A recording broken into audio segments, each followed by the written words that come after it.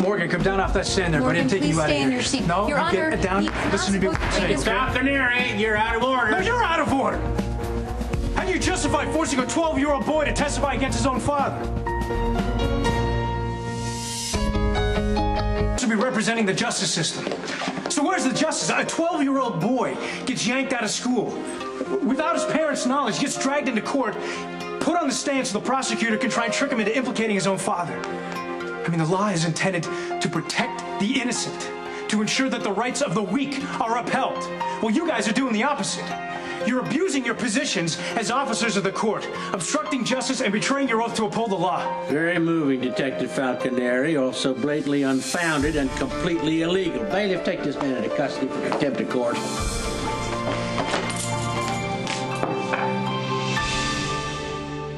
You can't arrest my brother. He didn't do anything wrong. He's just trying to help. He's a cop, not a criminal. Sort it out. Morgan, it's okay. Sit down. I can get it straight. You get the hell away from my son. Mrs. Jacks, this is a court of law, and the detective's theatrics notwithstanding, your son is not finished testifying. My son was taken out of school without my consent or my permission. He's a child and he's upset and he's not going to do this anymore. So you can either arrest me now or I'm taking my kid home. The court yields on this one occasion to the wishes of the witness's mother. Mrs. Jacks, you may take your son home, though he may be recalled to give further testimony. Thank you. Court is adjourned for the day, and I'll see both attorneys in my chambers.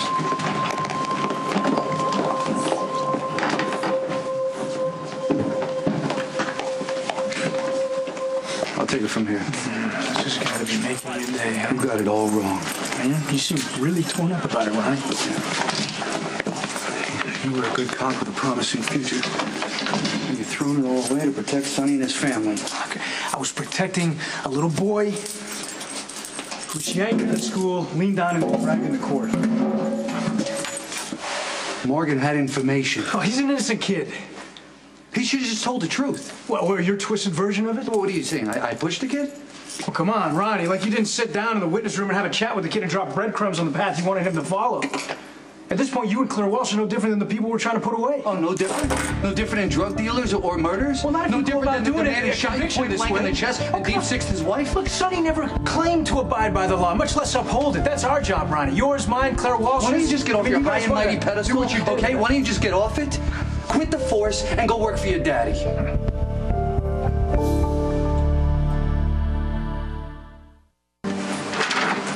I have grounds to declare a mistrial. Is that what the two of you want? Go through this ordeal a second time? Absolutely not, Your Honor.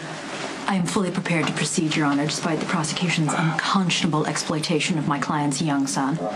If Michael Corinthos weren't being sequestered to keep him from testifying, I wouldn't have been Counselors, compelled. your endless bickering is not making me more disposed to continue this case. With all due respect, Your Honor, this last outburst was the fault of Detective Falconeri, who was originally called as a witness for the prosecution. I have already dealt with Mr. Falconeri. As for you, Miss Miller, you have tested the limits of my patience since the moment you first opened your mouth to make your opening statements. So don't try to take some high moral ground. It'll only serve to annoy me. Yes. Well, at the risk of annoying you further, Your Honor, the prosecution has just committed a serious breach of ethics by putting Morgan Corinthos on the stand without the consent or knowledge of his parents. The judge has no issue with that. Actually, I do. I was not aware that parents had not been notified. Such maneuverings are unacceptable in my courtroom and just earned you another $1,000 fine, Miss Walsh. Keep going like this. It's going to cost you more than you earned to try this case. I'm putting you both on equal notice. One more ethical or procedural violation, one more showboat tactic for the jury, and I will declare a mistrial. I'm here to visit my son. This must be a red-letter day for you, huh, Sonny? You must be loving this. Dante wrecking his career, save his kid brother. Gotta make you real proud to be a father. I'm very proud of Dante, yes, oh, yeah? I am, yeah. Do you think he feels the same way about you? The man who created this whole mess and killed his wife and shot his own son point blank in the chest when he was acting in the line of duty?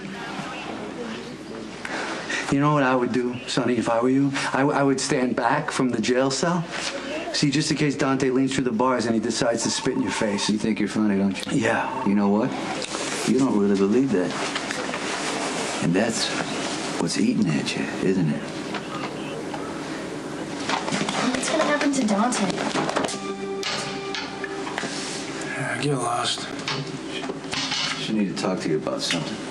Not interested in anything you have to say. Unfortunately, you're a captive audience. I think you saw the system today. How people with power aren't as purely motivated as they pretend to be. Oh, you mean people twisting the law to suit their purpose? That must really make you sick. Well, at least I'm honest about what I do. I don't terrorize kids to get them to do what I want and then act like I'm some pillar of justice. No, you're pretty upfront about the people you kill. Claire Walsh and the judge aren't interested in justice. They're interested in taking me down to advance their own careers. You saw that hypocrisy in all its glory today. And I know you hate it. So what's your point? There's an alternative.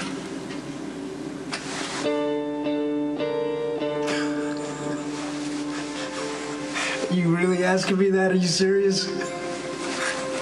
I am serious. I think you should get out of the force, because that badge don't have the respect you thought it did. Now, we don't have to be enemies. All you gotta do is just give up being a cop.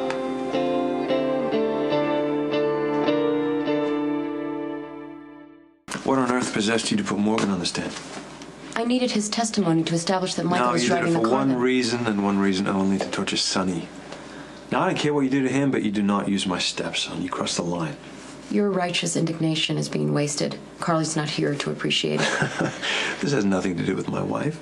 Listen, if you want to distance yourself to win back your estranged wife, be my guest. Just let me do my job. Your job is to put Sonny behind bars. And that does not include exploiting my 12-year-old stepson. Do you understand?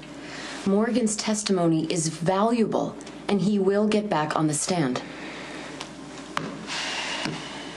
I think it would be best if you stepped down as prosecuting attorney.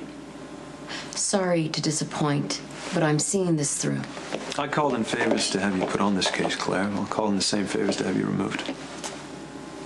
You know, Jax, I've done some research on you.